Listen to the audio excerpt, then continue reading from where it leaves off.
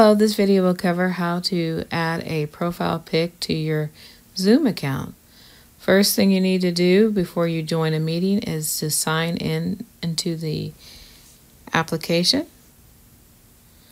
Next, you'll notice that I do have a rose up for my profile picture, but that is from my Gmail account, and I want to add an actual photograph of me to show when I'm not showing my webcam.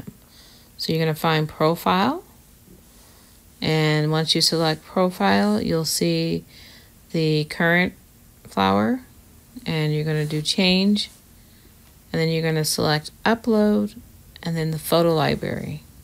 Now you can go to your picture folder if you're using a Windows device, but I'm just going to select a picture from my photos.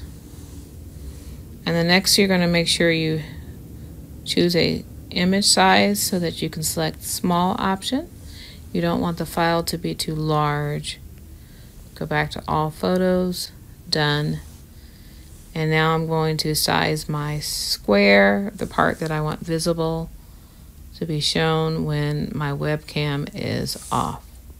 So once you're satisfied with what's visible, you're going to press save, and you're done. So this concludes this video, and remember, today is a great day to learn something new.